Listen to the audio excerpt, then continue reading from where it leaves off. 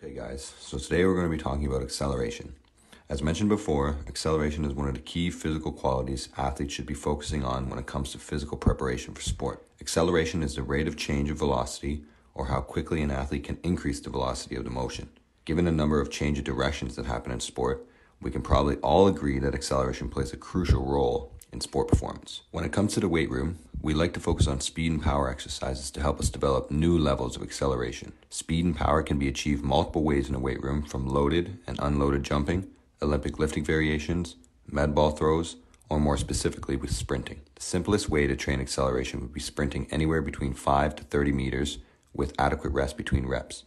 Typically, we want to rest about 1 minute per 10 meters of sprinting. Essentially, if you can accelerate faster, you're giving yourself more time and space to make decisions in your sport, ultimately creating more space if you're on offense or closing space quicker if you're on defense to make the game come easier to you. Okay guys,